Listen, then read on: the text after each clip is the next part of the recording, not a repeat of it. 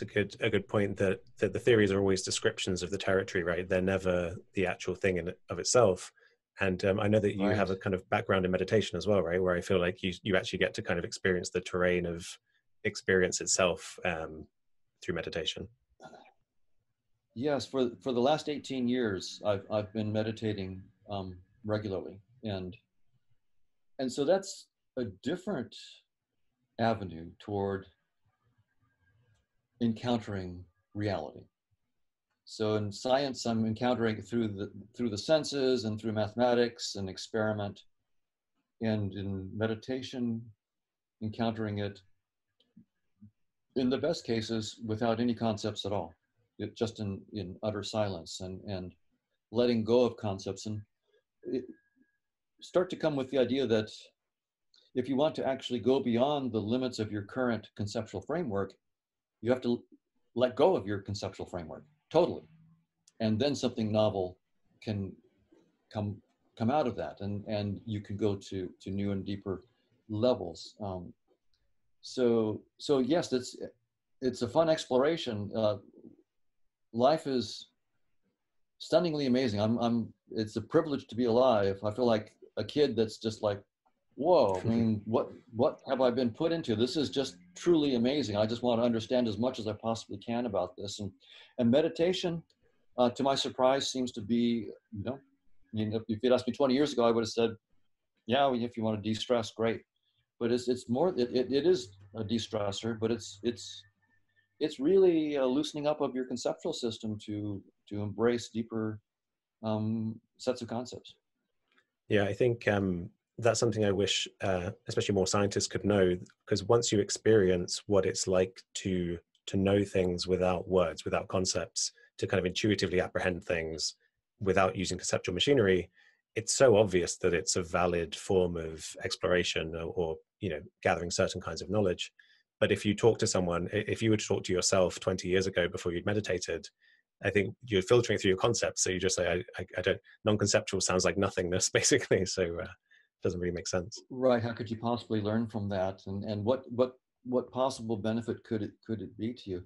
There is a metaphor. I won't push it harder than just saying it's an interesting metaphor about this, and it comes from quantum computing. So in quantum computing, it's an interesting. I mean, many people may have programmed in Pascal and C and so forth, but if you start playing with quantum computing, it's a very, very different kind of thing. You can't copy bits, right? So there's a no cloning theorem. So you have to be able to program something in which you can't copy bits. Also, in the program, if you look at it while it's executing, you destroy the program in quantum computing. So how do you create a program where you can't inspect what's going on inside, what the state of it while it's going on, or you destroy it? You can't clone bits. It's a completely different way.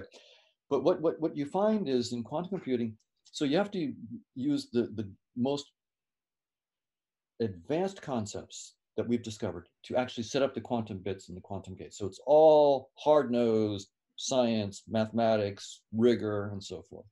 Then you start the computation. Now you have to let go completely. You cannot peek. If you try to trace the program or look at it anyway, you destroy it. So here you have this interesting, on the one hand, the most precise concepts, the most precise technology are needed, and then an absolute letting go. You cannot look at it at all. You have to completely let go. And when you do, you unleash this incredible horsepower that we're still trying to understand. I mean, people are trying to explain it in terms of multiverses and so forth, but it's an overwhelming amount of horsepower. And then at the end, you once again go back into this conceptual system, hard-nosed, technical, and you look at the state of the quantum bits and you get a little thimbleful of the torrent of power that was unleashed, but it's greater than you can get from classical. And so we see in nature, in our most technical areas, in quantum computing, this very interesting back and forth between hard-nosed scientific technological rigor and then a complete silence, and then back to the rigor. And somehow what isn't rewarded is half-baked silly ideas, right? Imprecision is not rewarded. So we're rewarded for absolute precision, mathematical precision, and then utter silence. What we're not rewarded for repeatedly is sloppy thinking. Yeah, that's a wonderful analogy. The idea of the kind of wisdom of surrender and going with your intuitive kind of flow, is well attested to in things like Zen and stuff. And I think it Mhm. points to a deep truth, especially about biology, but more about natural systems in general. That a lot of what they're doing things unfold lawfully in a way that's aligned. And on the flip side, you can interfere and try to control things, and there's a time and a place for that. But the wisdom that comes, I Right. think, with meditation is the wisdom of both. I can be in my problem solving mind some of the time, but then if I don't need to be anxiously thinking about anything, I can let go and just let my kind of organism do what it's going to do. That's right. And in the silence, often new insights come from directions you couldn't predict.